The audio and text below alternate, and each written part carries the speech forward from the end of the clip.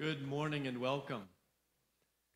I'm Pastor Nathan Stearman. On behalf of the Brunswick Seventh-day Adventist Church and the Gathering Place and the family and friends of Nancy Lord, I want to welcome you to this memorial service. It is a time of grief, but we also hope that it is a time of rejoicing as we both sorrow for Nancy's death and rejoice in the gift of having her life with us for so many years. Let us pray. God, we're gathered here to remember a woman who has touched so many lives, from tax offices to state offices to those struggling to make ends meet from day to day. We are here from all walks of life to remember a woman who has touched us. Grant us today peace in grief and joy even as we remember. In Jesus' name, amen. We're going to begin with Psalm 23.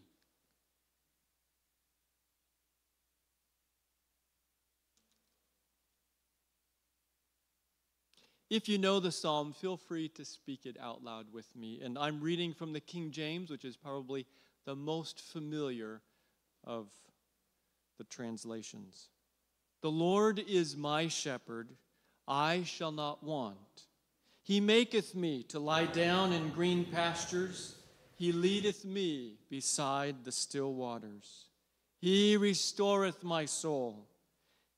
He leadeth me in the paths of righteousness for his name's sake.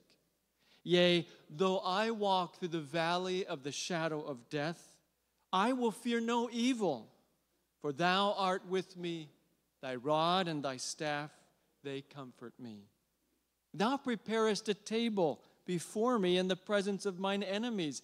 Thou anointest my head with oil, my cup runneth over. Surely goodness and mercy shall follow me all the days of my life, and I will dwell in the house of the Lord forever. Amen.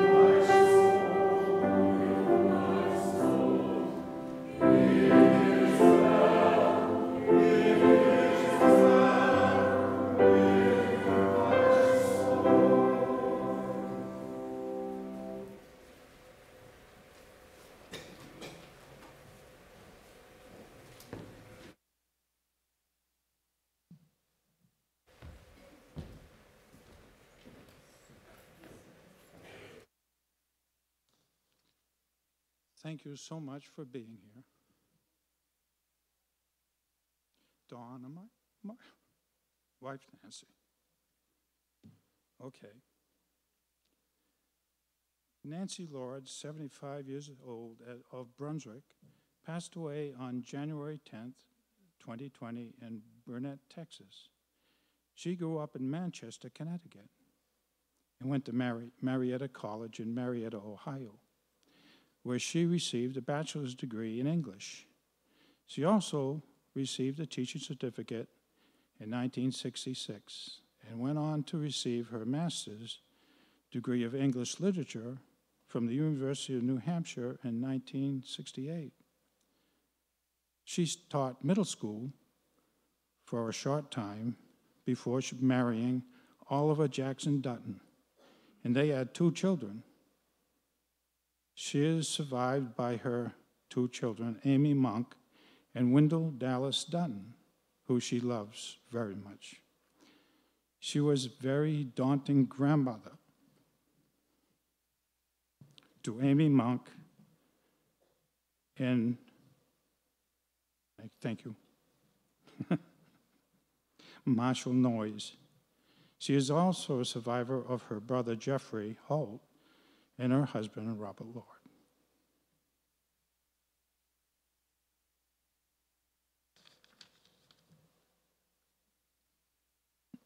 In June 25th, 1993, excuse me, Nancy married Robert Lord at a quaint hotel cottage in Bailey Island. All 4 children were part of the wedding with all of our friends. Nancy lived at 21 Rocky Hill in Brunswick and was working for the Internal Revenue Service in Augusta. Nancy carpooled in a van to Augusta, so she made many friends. One of her dear friends was Molly Pitcher, who was actually Sergeant of Arms in the State House Senate. Her son was a state representative and then later a Senate. Stan Gazowski. Stan is with us today and asked if he could share in the remembrance. Stan, are you there?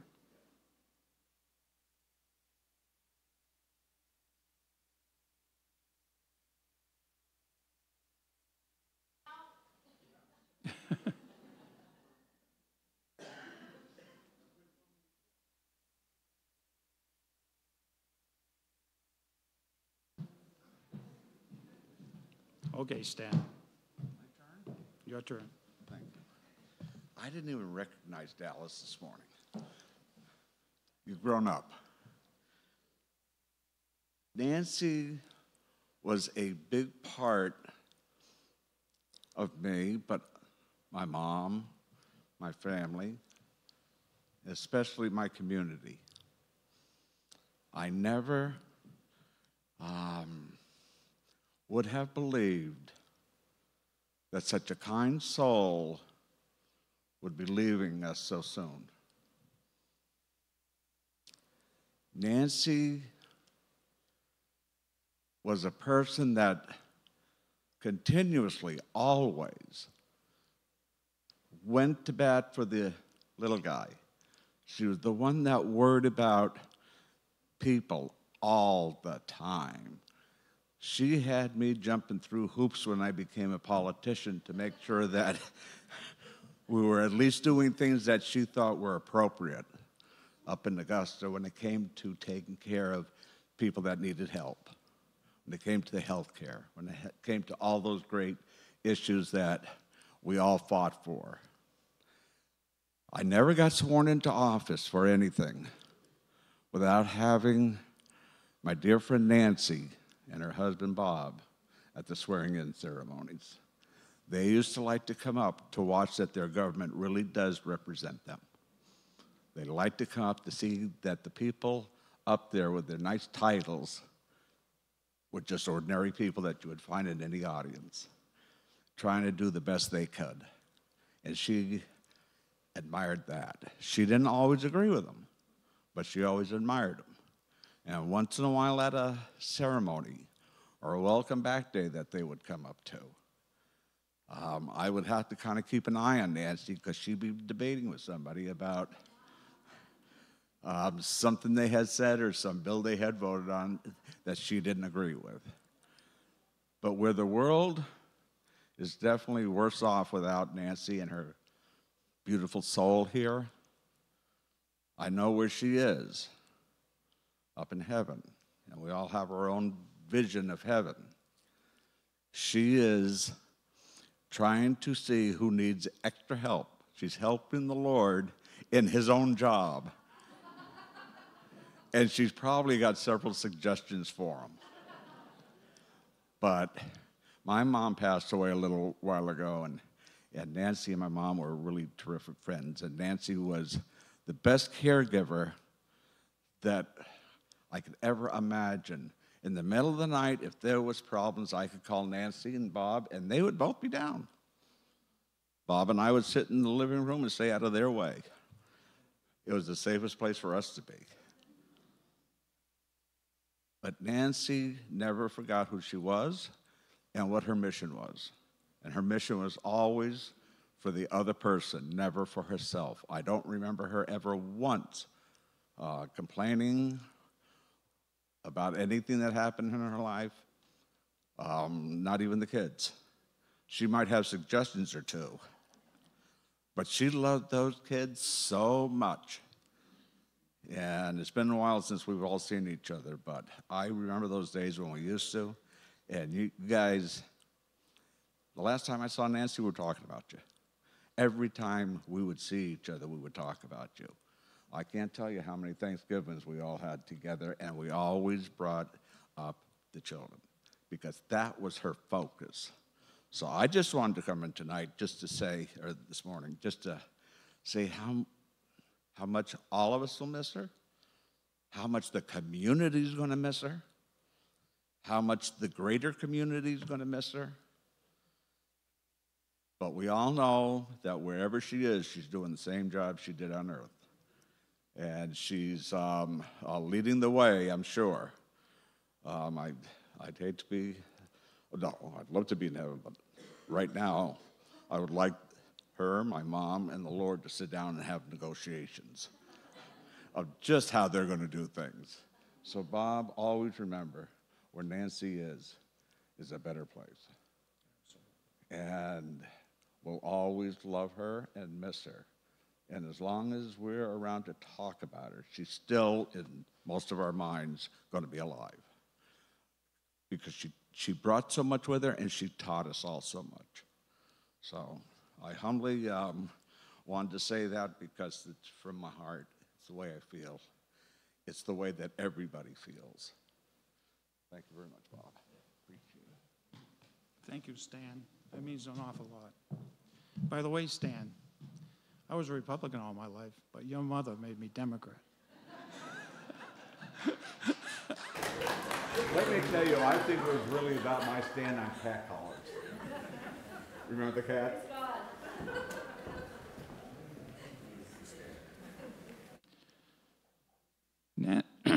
Excuse me. Nancy did many different jobs for the IRS. In later years, she organized the volunteer tax preparers who would do taxes at no cost. Nancy was in charge and set them up in Maine and New Hampshire. And she was responsible for finding the locations where these people would donate their time. Quite a job. In the Brunswick and Bath area, she worked with Marlene Budd for a long time, friend. The IRS would send Nancy all over the United States to teach. I remember going with her to Baltimore, Denver, Buffalo, and many interesting places. When Nancy retired, she worked with the volunteers in this area, Bath and Brunswick. Became close friends with Marlene Budd and Mary Louise Blanchard. Mary contacted me and she said, I'd like to say something. She's here today. Would you like to say, she sent me an email, so I asked her to come up and present it.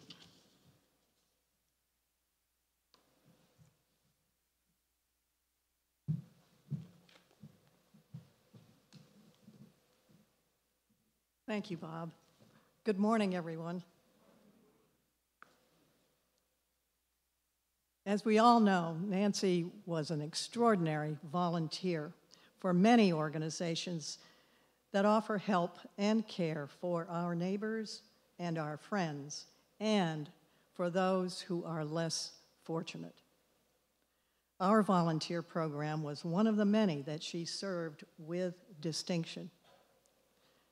After her 30-year career with the IRS, Nancy volunteered for the AARP Foundation Tax Aid Program, a free and confidential service for particularly low and moderate income people, and with a focus on those over the age of 50. She was passionate about giving free tax assistance to those who could least afford it, including a great many elderly taxpayers. She was not only a tax aid counselor in Brunswick and Topsom, but during her 14 years in the program, she offered to take on several leadership positions. She was the coordinator of the Mid-Coast District, responsible for overseeing a number of tax preparation sites from Freeport to Camden. She was the local coordinator and tax return transmitter at the Topsom Library. And she was the district's communications coordinator. In this capacity, she loved being the first contact for prospective volunteers, recruiting many men and women into the tax aid program through her publicity efforts and welcoming manner. Whatever role she assumed, Nancy did it with great dedication and great ability. Her enthusiasm for what she did was unmatched. She was a dear friend to us all, her fellow volunteers.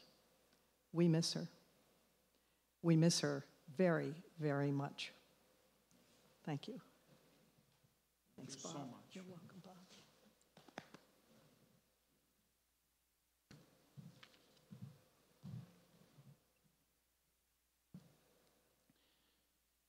Nancy shared my dream of sailing a boat. When I bought a 32-foot sailboat, we realized we needed training on how to use it. So we attended the boating safety course put on by the Coast Guard Auxiliary. Well, Nancy took a large interest, so we joined, becoming the civilian branch of the Coast Guard. It was kind of interesting. So Nancy and I taught boating safety at SMTC, Southern Maine Technical College, for about 5 years. And there was an opportunity to teach, you won't believe this, but Coast Guard members on sexual harassment. So the Coast Guard sent us to Otis Air Force Base and to be trained how to teach it. Well, it turns out we actually went to 5 of the bases and taught a lot of Coast Guard people. And of course, she also went out on safety patrols with other auxiliaries, helping distressed boaters.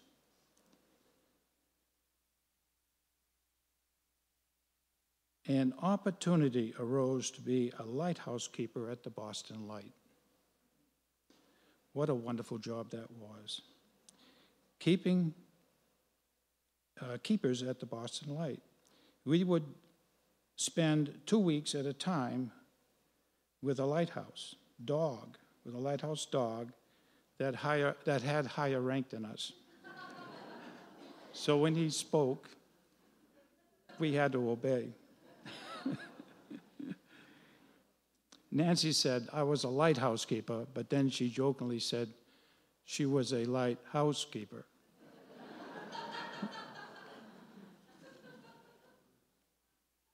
Our sailboat was our cottage on the ocean. Nancy's favorite place was Some Sound in Arcadia and Love Cove outside of Boothbay.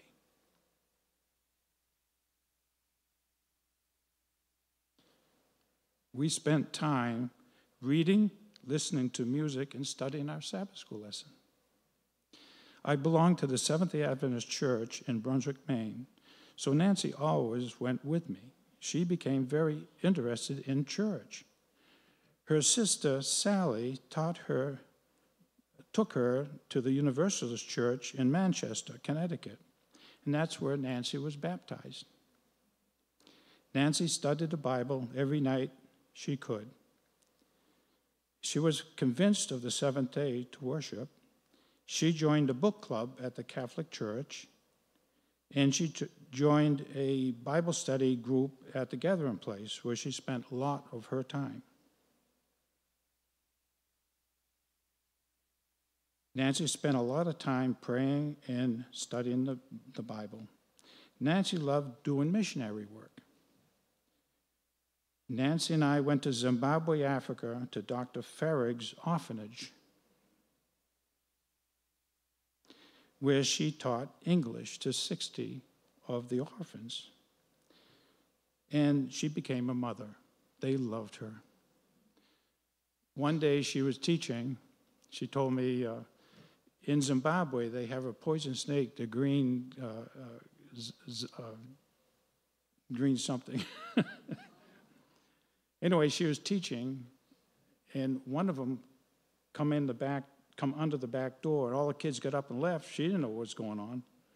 And she all of a sudden saw it, so she left too. But you never know what might happen. It was kind of interesting.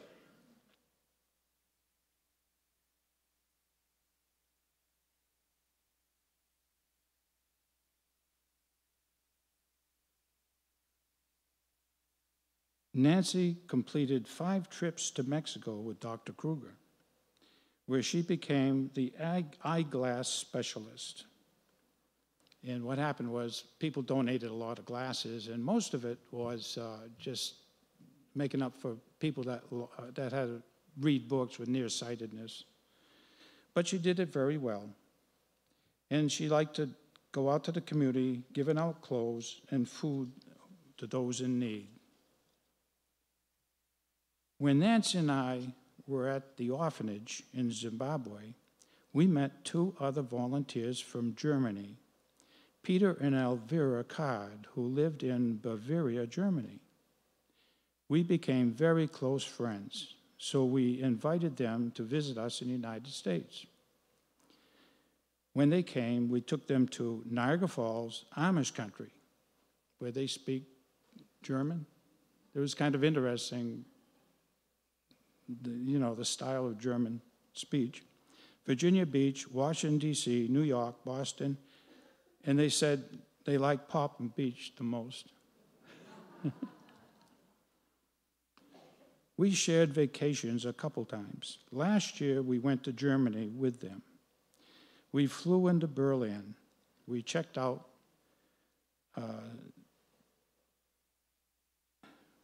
lost my place here. We flew into Berlin.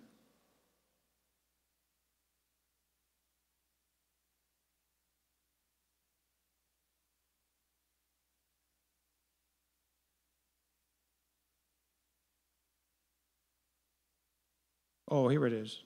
We flew into Berlin, saw Checkpoint Charlie. Then they took us to Potsdam and Wittenberg, where Martin Luther nailed the 95 Theses on the church door. And then Munich, where you'd be surprised what happened in Munich. We met 2 of the children that she taught at the orphanage. That was 10 years ago. And he was going to college, and the young lady was working as a maid.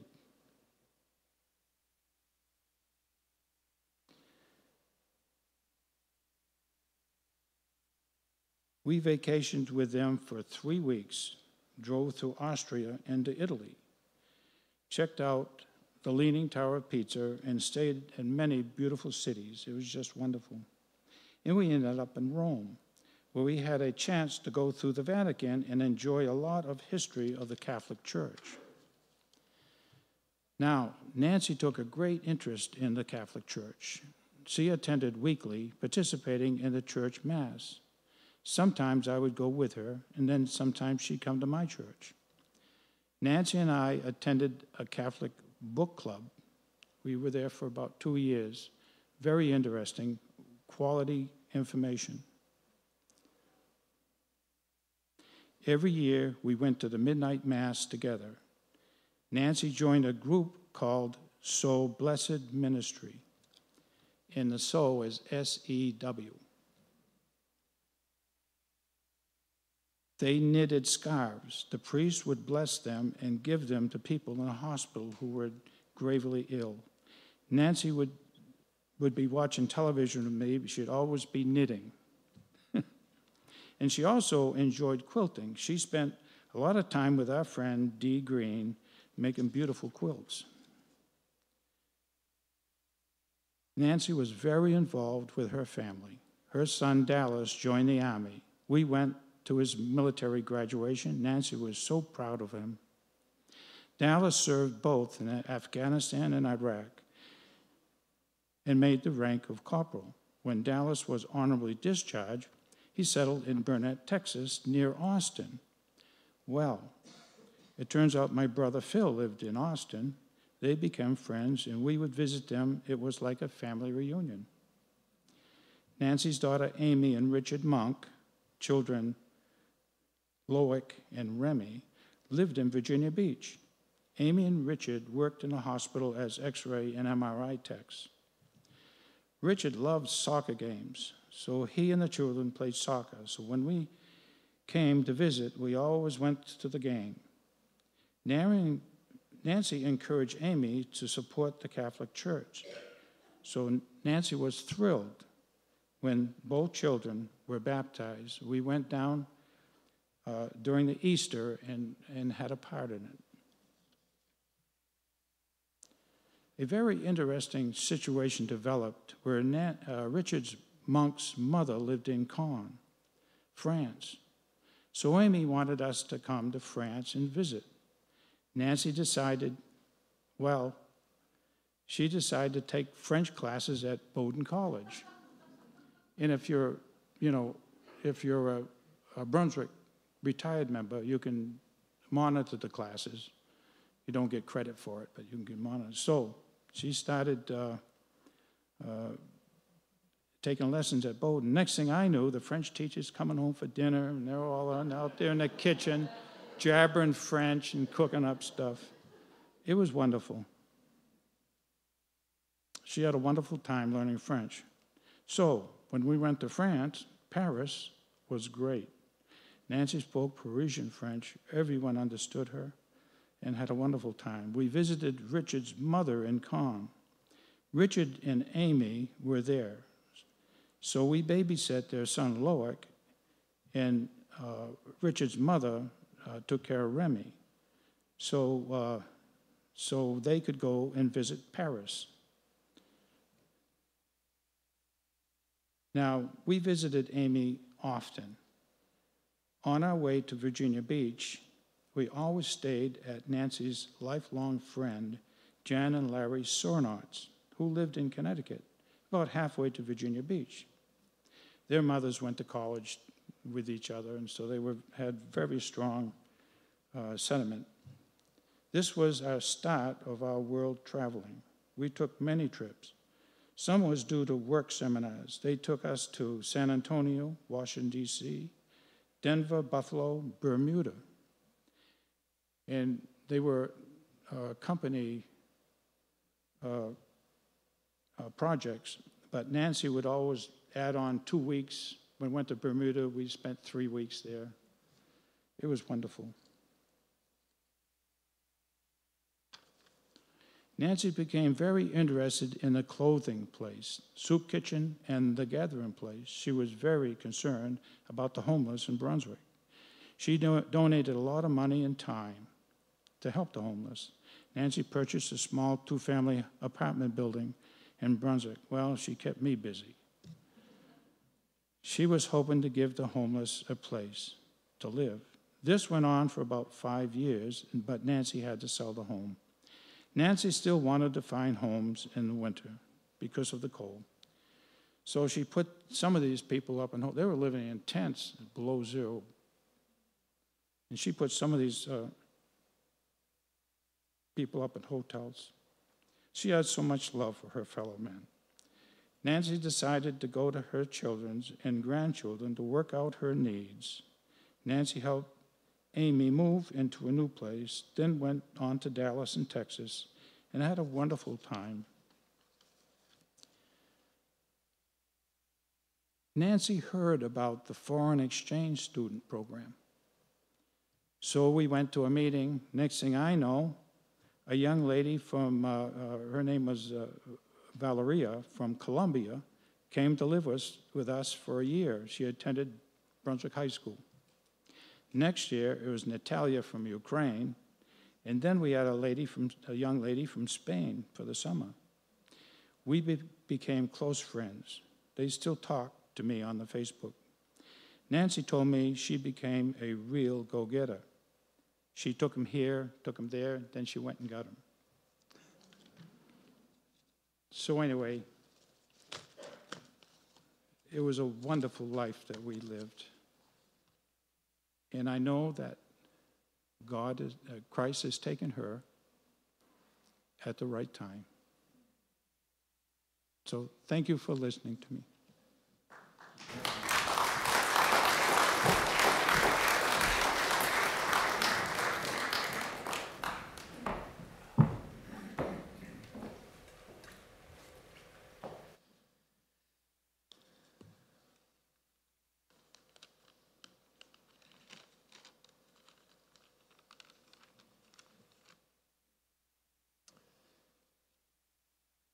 To Amy in Dallas and to her brother Jeff, I know he's not here today. And to Bob, I would like to extend special thoughts and prayers that this service, this time, will continue to be a blessing to you and a comfort. It's a privilege for me to be in this assembly today, to remember Nancy Lord. All of us have many thoughts of Nancy, and we just learned quite a few that we didn't know about from Bob. In just a bit, you will be given an opportunity to share a thought or two that you might have as well. Some of my thoughts of Nancy include her kindness, her caring, her intelligence, her hospitality, her giving, and her adventuresome spirit. Really, how many people do you know that spent weeks, if not months, living in a lighthouse? Nancy was a Christian, and by definition, she was a follower of Jesus Christ.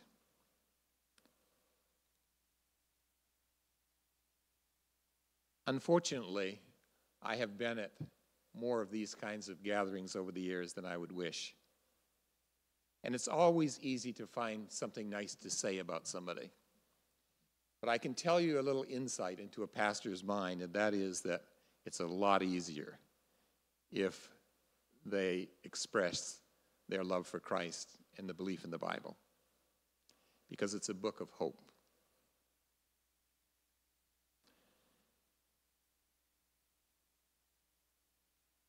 Some people refer to the Bible as a love letter. Some people refer to it as a manual for life. She desired to live her life patterned after her Creator. There are many, many, many hundreds of places that we could look in the Bible to find perhaps glimpses of how she interpreted Christianity and how she lived. One that I'm going to choose at this time is referred to as the parable of the Good Samaritan. It's found in Luke chapter 10, beginning in verse 30. And this parable given by Christ is in response to the question, who is my neighbor? I was happy to meet some neighbors of Bob who are here today, and you picked up right where you left off in the conversation. I don't know how long ago it was, but neighbors are wonderful. And sometimes in the busyness and in the selfishness of this world, we need to ask ourselves that question, who is my neighbor? And so Jesus set about to answer that question by saying these words. A certain man went down from Jerusalem to Jericho and fell among thieves, who stripped him of his clothing, wounded him, and departed, leaving him half dead.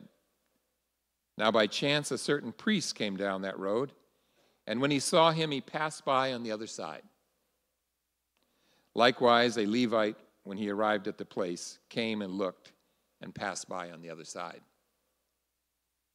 But a certain Samaritan, as he journeyed, came where he was, and when he saw him, he had compassion.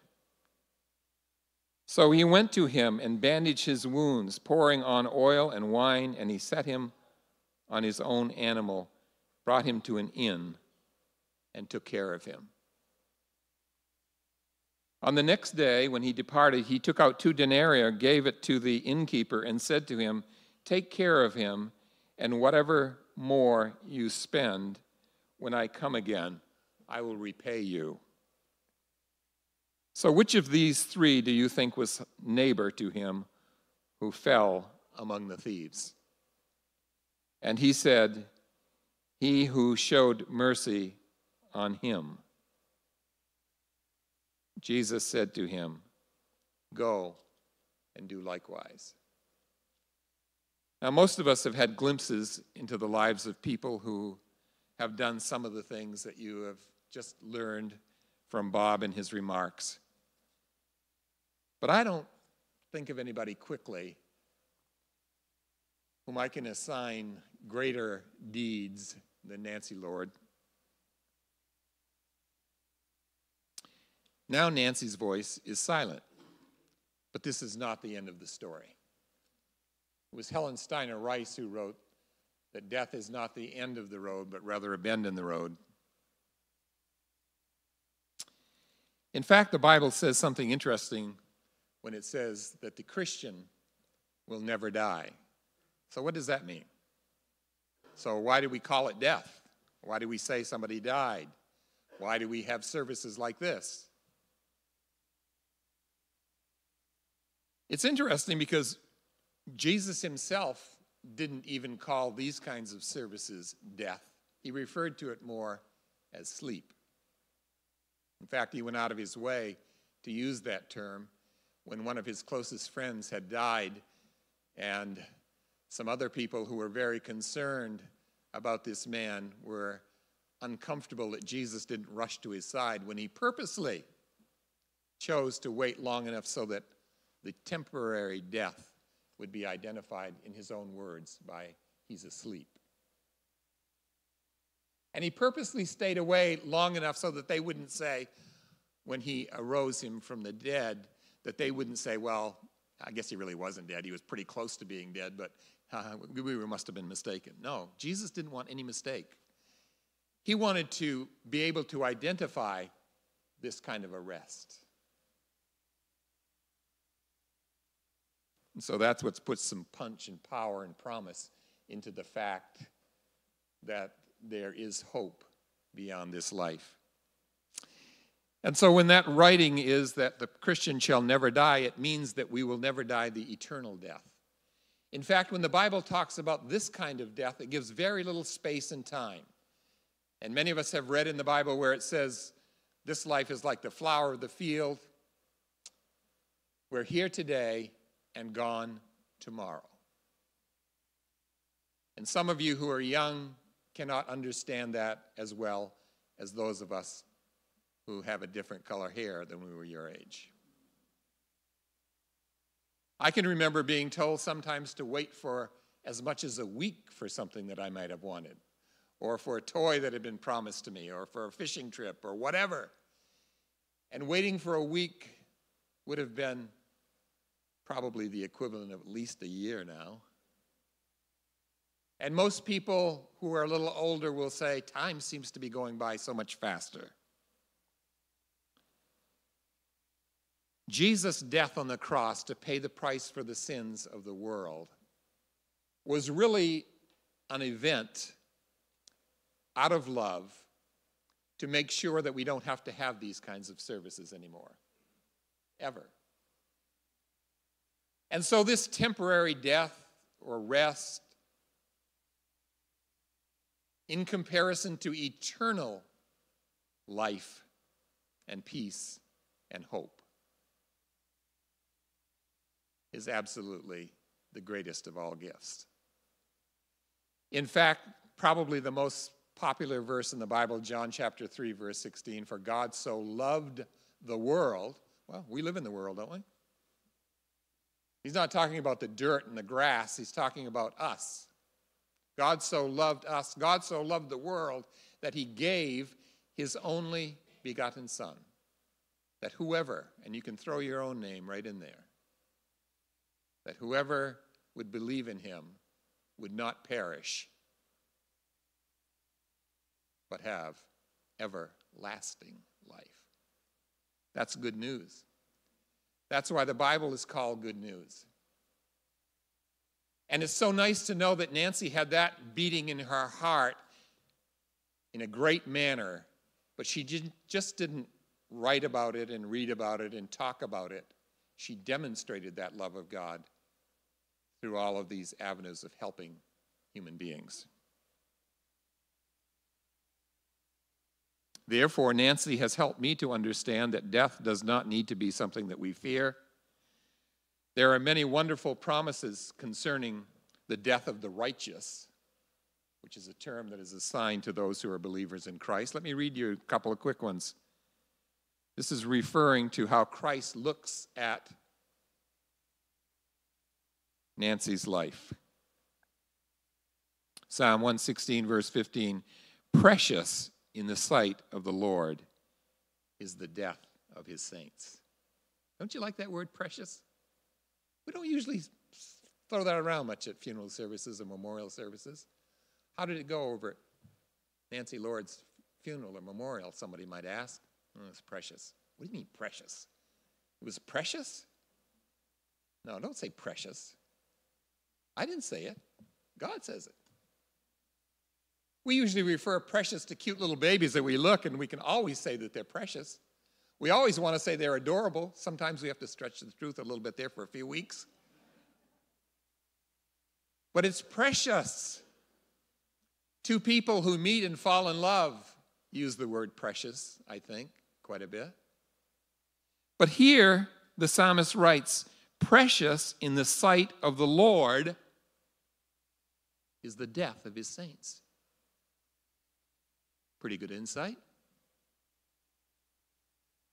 about how Nancy thought about her Creator and about how her Creator thought about her. Listen to this one.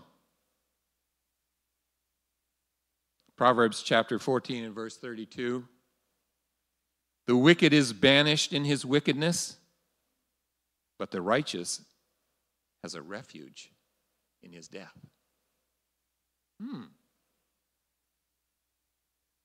Many of you have been down the main turnpike, and you remember where that sign used to be. I don't even know if it's there anymore, about this wildlife refuge. That refuge might not mean too much to people zooming by at 60 or 70 miles an hour, but it means quite a bit to those ducks and geese and birds and whatever else found their way in there, because that was a safe place. I like to think of Nancy in a safe place. I like to think of Nancy taking a nap, little nap, small nap. I'm one out of a litter of 6 children. I'm number 5. By the time I came along, a lot of my mother's ambition, I think, had been strained to the max. In fact, every once in a while she used to say, oh, you're getting on my nerves, or my nerves. And I can remember clearly and honestly and sincerity with inquisitive questioning saying, Mom, what's a nerve? I wanted to know where it was located, what it looked like, and how it functioned at. I don't have to ask people anymore what nerves are and what they do, even though I don't understand all the technical part of it. So my mother would deal sometimes by going to bed and pulling the covers over her head for a while to kind of let things play out or people getting whatever happened to us when we did our kids running around. I like to think of my mother taking a quick little nap, and then the next time that she opens her eyes, she sees the face of Jesus.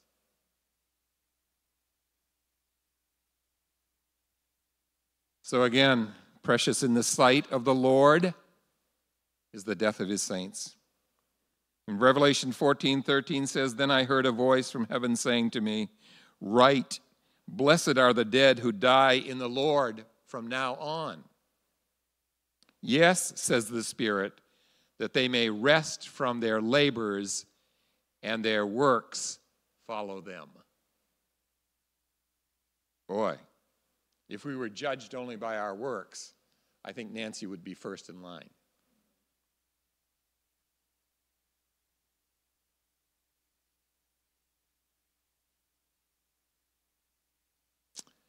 I'd like to share with you a few thoughts on the idea of resurrection. And it's in 1 Corinthians. 1 Corinthians chapter 15.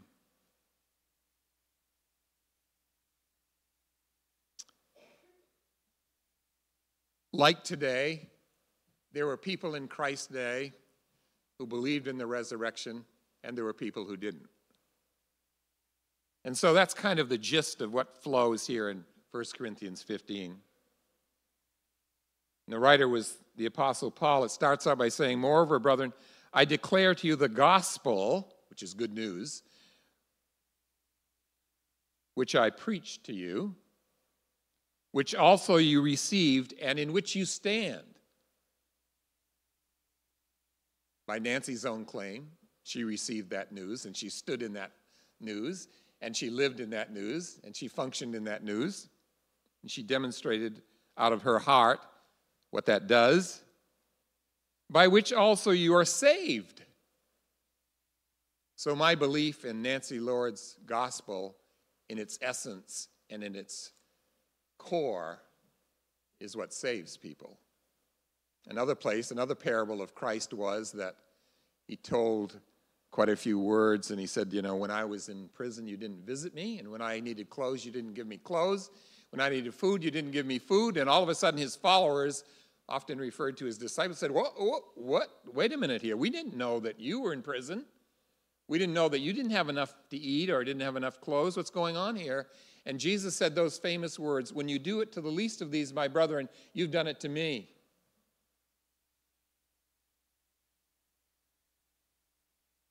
So easy in the society that we live in today to rationalize that life is a lot more dangerous today than it was when Nancy was a little girl, and it is in many ways. I always used to pick up hitchhikers. I don't pick up hitchhikers anymore because I've been scared by so many stories. One of my sisters, we have a little story that we kind of laugh about. A few years ago, she stopped. She saw a young man on the side of the road, and he looked like he was desperate and homeless and helpless, kind of, needing a ride at least. And she stopped, and before she let him in, she said, "Are you safe?" So I said, "Barbara, that was really nice that you asked that question. But I wonder about his honesty. What if he wasn't safe? What if he wasn't so honest? Is he going to say, 'No, I'm very treacherous. Why don't you just pass me by? But thanks for stopping.'"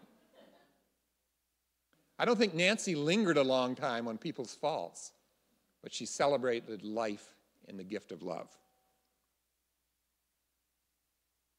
So Paul continues, he says, "For I delivered to you first of all that which I also received. Christ died for our sins according to the Scriptures." So I don't have to spend today telling you that it would be nice if there was some biblical story that said that sometime there might be a way out of the problems of this life and a way into eternity once we close our eyes for the last time. It's already happened. It happened at the cross. So my part is not to win the victory, but as one writer says, to accept the victory that's already been won.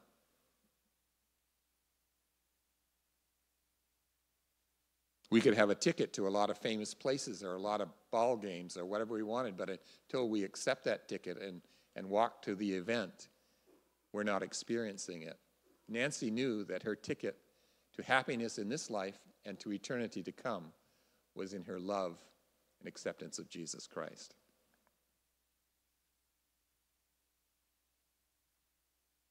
Well, verse 14,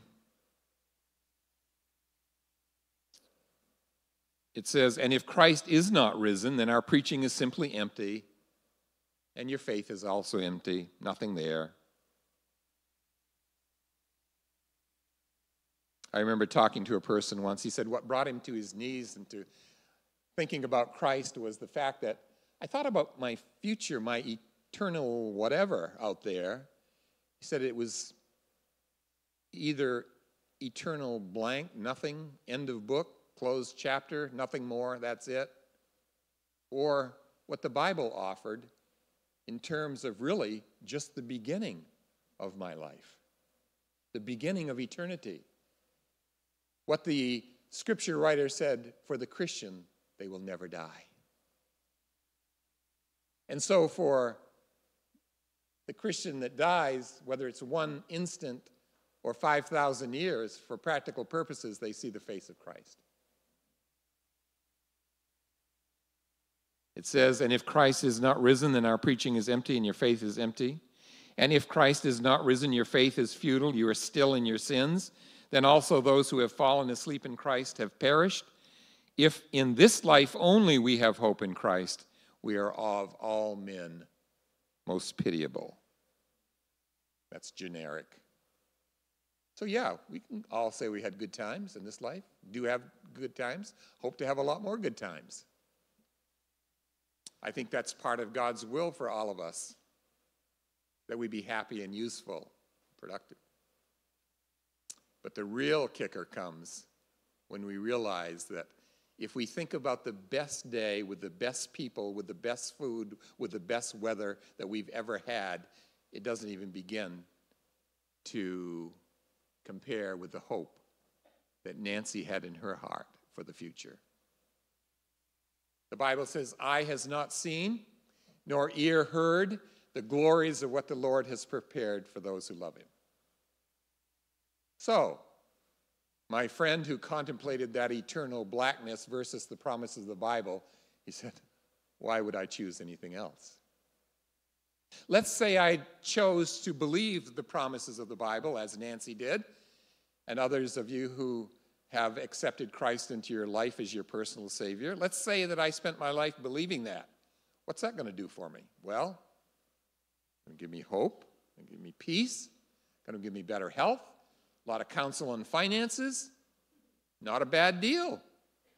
And so what if at the end of the trail there's nothing there? What have I lost in comparison if I don't choose to believe? But if the other way around, I've lost everything. That's why Paul writes, if this is all we have, we are of all people to be pitied. It says, "But now Christ is risen from the dead and has become the first fruits of those who have fallen asleep. For since by man came death, by man also came the resurrection of the dead." Now, this resurrection idea is a big deal. More people come on Easter weekend to church than any other time in the year, liking to hear that idea that, wow, loved ones that I have lost, according to the Bible, I can see again. I can be reunited with them. I can embrace them. I can spend eternity with them. It says, "But each of us in our own order, in his own order, Christ the first fruits, afterward those who are Christ at his coming." for he must reign till he has put all enemies under his feet. And then these beautiful words in verse 26, the last enemy that shall be destroyed is not some country.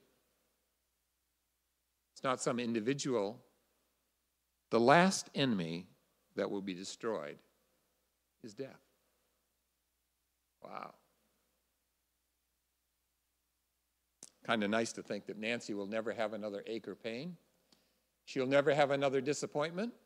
She'll never lose another argument to one of those senators or legislators who may have disagreed with her. In 1 Thessalonians, it talks about the time when Jesus comes. The writer says, I don't want you to be ignorant concerning the topic of death.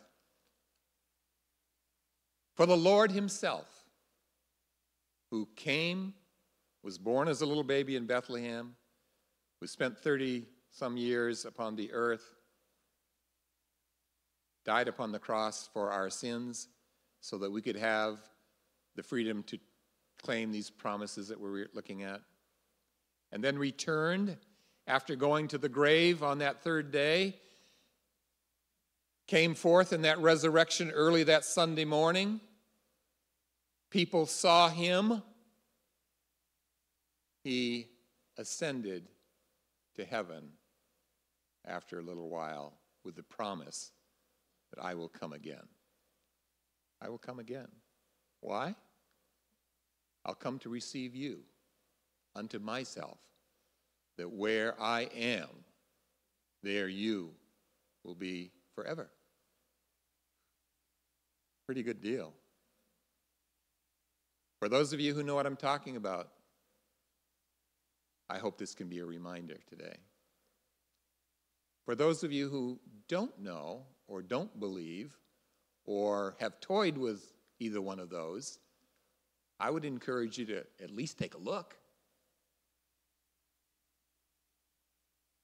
There is some words that I would like to share with you that somebody passed me one day at the end of a worship service as I was greeting people. And it's kind of an unknown piece. I don't know who wrote it, but I like it.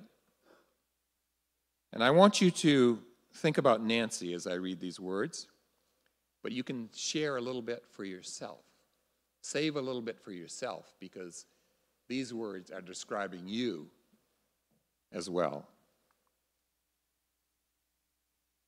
You're special. In all the world, there's nobody like you. Since the beginning of time, there has never been another person like you. Nobody has your smile, nobody has your eyes, your nose, your hair, your hands, your voice. You're special. No one can be found who has your handwriting. Nobody anywhere has your taste for food, clothing, music, or art. No one sees things just as you do. In all of time, there's been no one who laughs like you, no one who cries like you. And what makes you cry or laugh will never produce identical laughter and tears from anybody else ever. You're the only one in all of creation who has your set of abilities. No one in the universe can reach the quality of your combination of talents, ideas, abilities, and feelings. Like a room full of musical instruments, some may excel alone, but none can match the symphony sound when all are played together. You're a symphony. Through all of eternity, no one will ever look, talk, walk, think like you do. You're special. You're rare. And in all rarity, there is great value.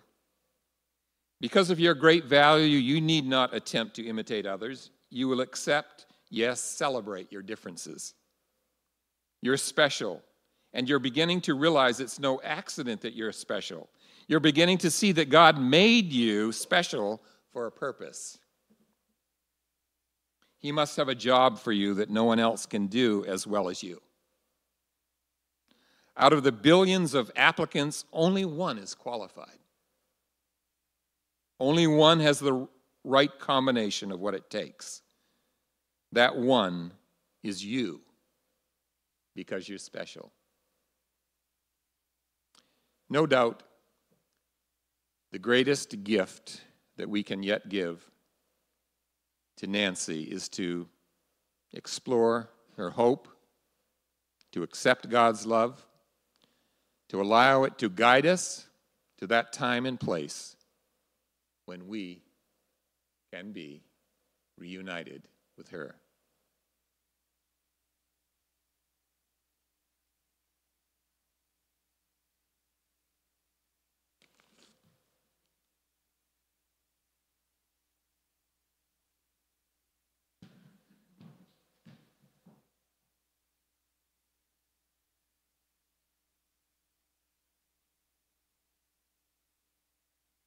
I'm struggling with laryngitis, so I won't be able to open up so I'll be singing very gingerly, so I'll do my best. So.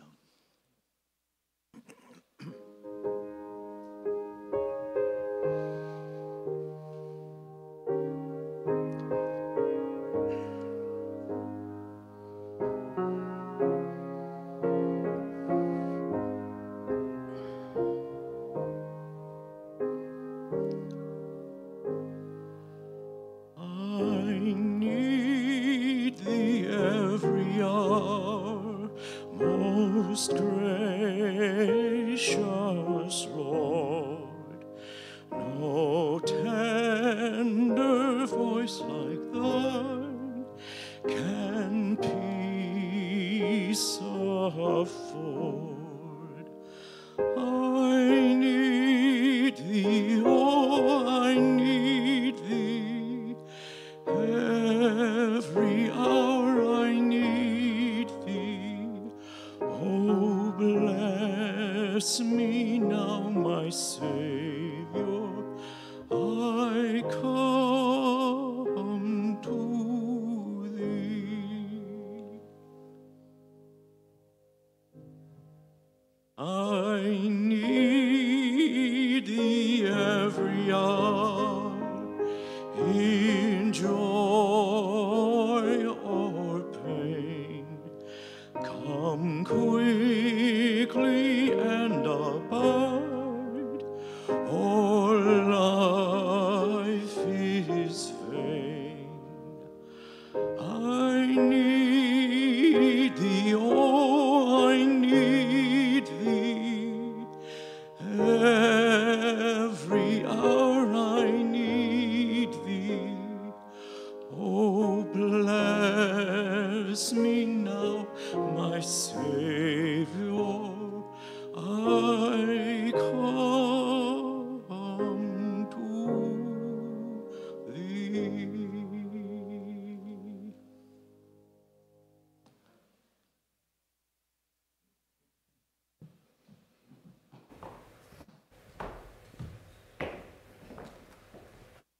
I'm sure there's some who would like to share a thought about Nancy, and this is the time for you to do that. I think we have some microphones, do we, that are going to be circulating around.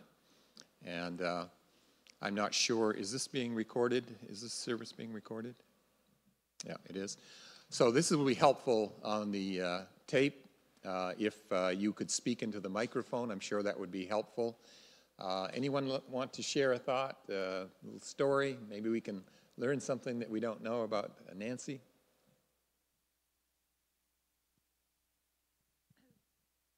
I guess I'm Nancy's daughter-in-law. She accepted me into the family a long time ago, and I often think of her as one of the most amazing persons I ever met in my life. John 8:12, I think, best describes her. I am the light of the world. He that followeth me shall not walk in darkness, but shall have the light of life. Right. She absolutely passed that on to me. And I'm going to miss her terribly, but I am looking forward to that day when I can see her again. Amen. Good. Thank you.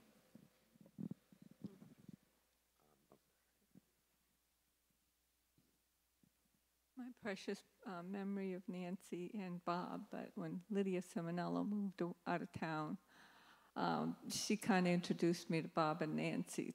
They took me under their wing, and I would come home sometimes once, twice a week, and they'd say, "Okay, you can come over to dinner. Bob's cooking," or "This is my week," and then we'd sit and we tried to watch a fluff movie, but Bob would try to watch other movies. He would call them fluff movies. But we'd sit on the couch, and I had the blanket that we used to cover our feet with, her on one end and me on the other end, and that's my precious memory. Yeah. Okay. Anyone else? Okay, right here.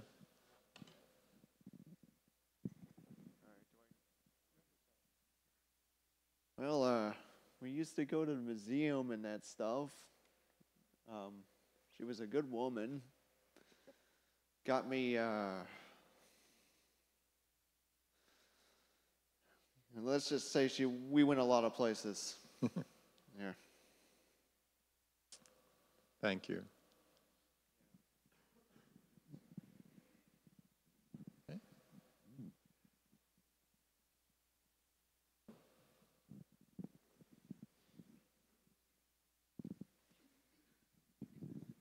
I used to volunteer at the soup kitchen, and there was a client who came in every week. He was unshaven. He lived in Harpswell. I don't know how he got there, but he came from Harpswell to the soup kitchen in Brunswick. Don't know what his method of transportation was, but I looked out, and he was standing beside his pickup. I went back, spoke to him. He says, "It's running. Oh, you got it fixed." I says, "It's wonderful. Where did you get the money?" And he saw Nancy walking toward her car, and he said, "There goes an angel." And she came up to me with $4,000. No questions asked, anything. I says, "I intend to pay it back." I don't think he was able to ever do it. But she was willing to give him $4,000 to fix his '58 Ford pickup. Wow. Amazing. Thank you. My name's Jeff, and I'm a member, volunteer in the past at Gathering Place. I was a firefighter until I was injured, and I don't remember the exact first time that I met Nancy, but it was pretty much the same conversation we had every time. Somewhere along the lines, she would ask me what team I was rooting for at that time, and that's why I'm wearing my Bruins jacket today. And I don't know that she never really understood the love I had for hockey, but one of the other things that we did have in common is she loved to go for walks.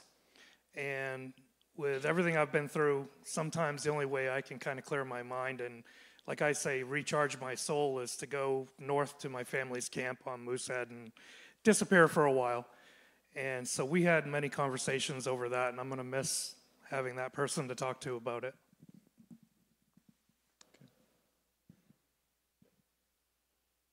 Hi, I'm Janet, her niece. She was really there for me when my mother passed away. She made sure I was able to fly out and spend her last moments with me, and to bring photographs, and to share memories and put pieces of the puzzle together, because I wasn't there the whole time. I've had my own tragedies in my family too, so she was always there for me, and she's very compassionate, and she always had this way of putting a spin on things in a really serious situation, and I would just die laughing. Like, her sense of humor was amazing. I just wanted to add that. That's all. Thank you. Thank you. Okay. If anybody else would like to, you're more than welcome to. I'm sure there's going to be right down here, Paul. Thank you. My husband and I are directors at the Clothing Bank next door to the Gathering Place, actually where the Gathering Place got their start. And Nancy's been one of our volunteers too. We really miss her. Sure.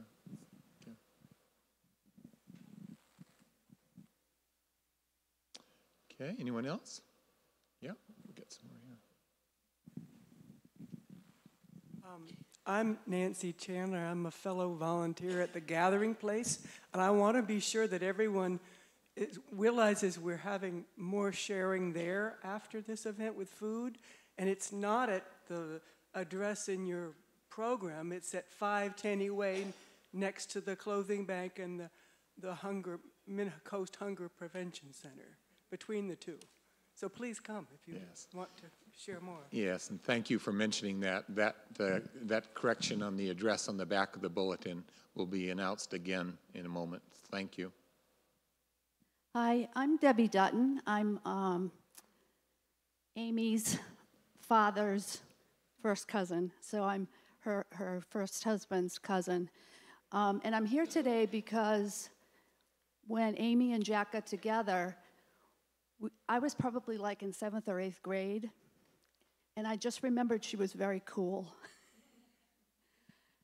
She could hang with the guys. I watched the guys with her, my father, other older cousins, and she could hang with them and watch football, and she seemed to be really accepted. And then she could be with the women and be accepted too. And she was very warm to us. As I say, I was small when I met her, or young when I met her, not small. I probably was small because I didn't grow till I was older. But, I just remember her being kind and smart and, as you said, compassionate. And she was really one of the only ones that really looked me in the eye when I was talking. And, when you're a younger person, if somebody talks to you, you could have a sense of whether or not they were really paying attention to you and cared what you said. So on behalf of my brother and my 2 sisters, we wanted to pay our respects to Nancy because she was such a really important part of our family for a season, and her children remain so. I remember my cousin Diana said once when Jack and Nancy were up in Maine near the coast that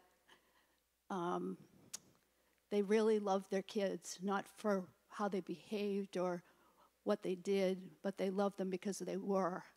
And I remember being very touched by that. So I'm very sorry for Dallas and Amy and the rest of the family.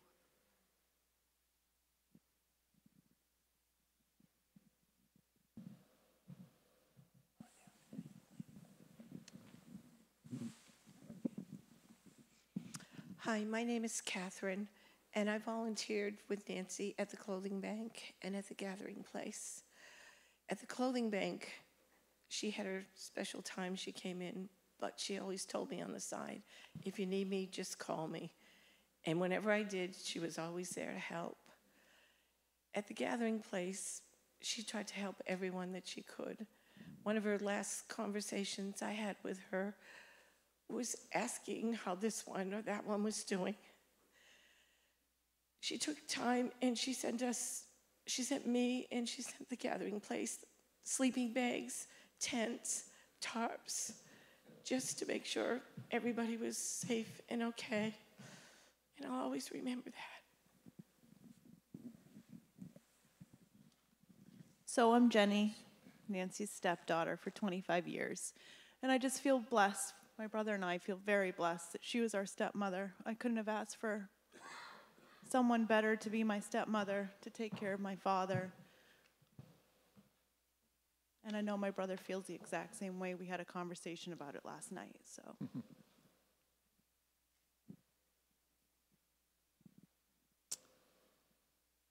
Okay, and like has been expressed, there'll be plenty of time to communicate as well at the Gathering Place. And at this time, we are going to enjoy a trumpet solo by Bradley Kruger.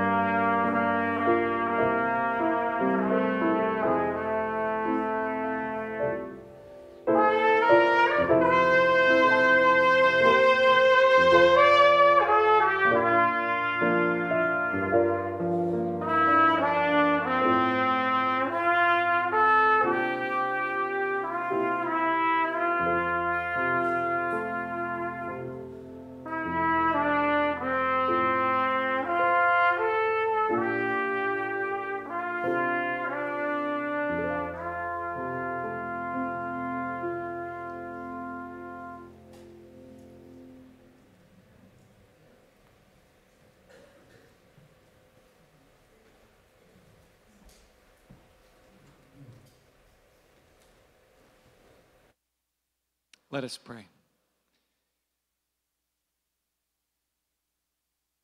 Father, thank you so much for the privilege we have and continue to have of sharing the story of Nancy, sharing the journey of life with her for as long as we've had the privilege. As we leave this place, may the comfort of Jesus be with us, and may the inspiration of Nancy's life be with us. May her kind, caring, giving continue to inspire us to give as well. In Jesus' name, amen. There will be a gathering at the gathering place.